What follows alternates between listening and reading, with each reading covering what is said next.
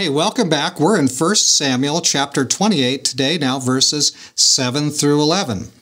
Saul is cut off from the Lord. He's facing a giant national crisis. What's he going to do? And God isn't answering him.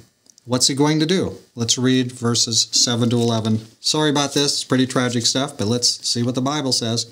Then Saul said to his servants, "Find me a woman who is a medium, that I may go to her and inquire of her." And his servants said to him, "In fact, there is a woman who is a medium at Endor." So Saul disguised himself and put on other clothes, and he went, and 2 men with him, and they came to the woman by night. And he said, "Please conduct a seance for me, and bring up for me the one I shall name to you."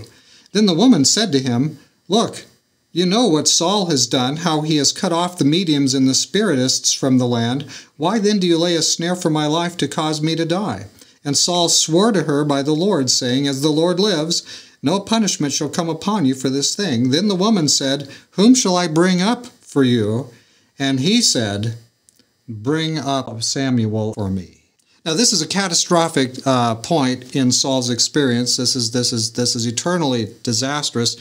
Saul makes a decision. God is not answering him. He should have understood from that what to do, but he's got to have an answer. He's got to have a supernatural answer. And so we have this tragic verse 7. Saul says, "Find me a woman who's a medium. I want to get a seance. I want to talk to fallen demon spirits or fallen spirits, and I want to get some insight from them. Since God's not answering me, I'll just go to his opponent."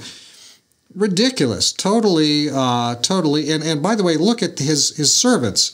They remind him that they know exactly where to find somebody, but he'd also already put all of them out of the land, supposedly.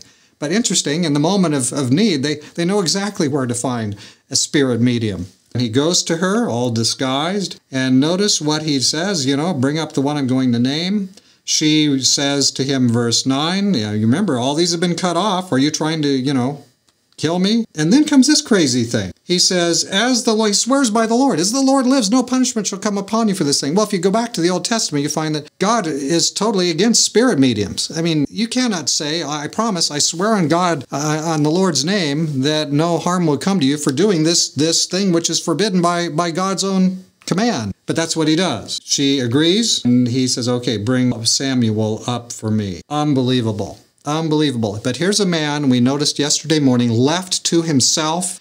He is confused. He's not thinking with great clarity or rationality or logic. He's desperate, and he's now making a catastrophic decision here. Not in a moment. He's not going to be lost on a freakish whim. His life was worked its way down to this point for a long period of time. Bad decision, bad decision, bad decision, bad decision, bad decision. All these decisions sort of against God's way.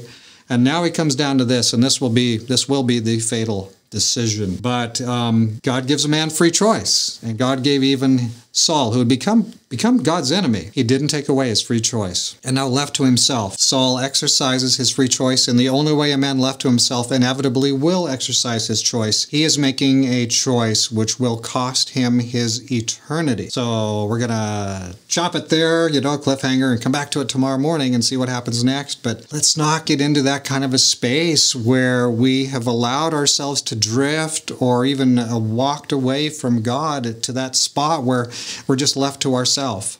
And then we make that final catastrophic ultimate decision to step away from God finally and irrevocably. Let's not do such a thing. And Saul is living out this kind of nightmare right before our eyes in this text.